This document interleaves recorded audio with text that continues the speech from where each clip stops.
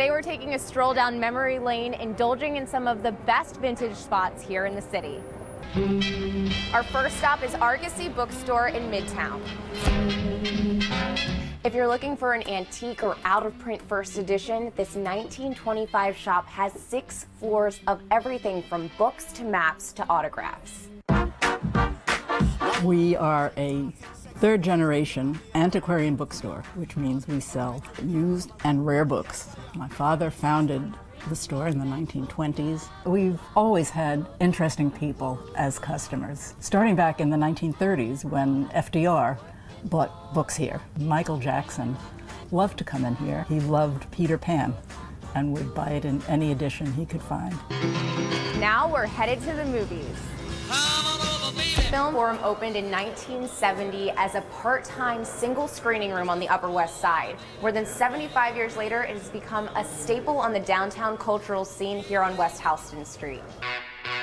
The nonprofit 3-screen art house theater is open 365 days a year. They present both premieres of American and foreign films and, of course, the classics.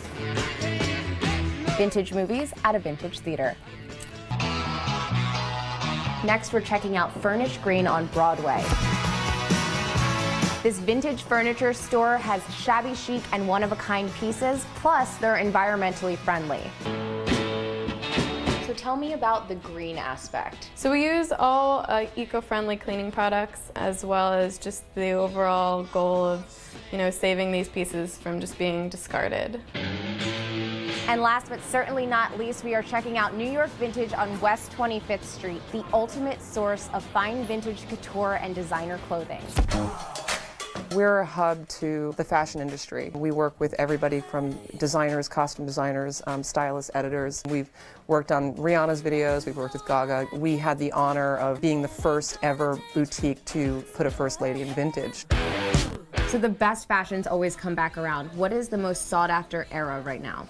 Definitely 70s, 100%. We worked with John Dunn, who is the costume designer for vinyl, rock and roll. Anything 70s is a go. Okay, so can we shop around yes, a little bit? Yes, let's do it. Absolutely, let's get dressed. Okay. Those are Vivienne Westwood and Naomi Fell during the runway show. 1992, Gianni Versace elaborately decorated and embroidered bra. This was, I believe, Gaga wore.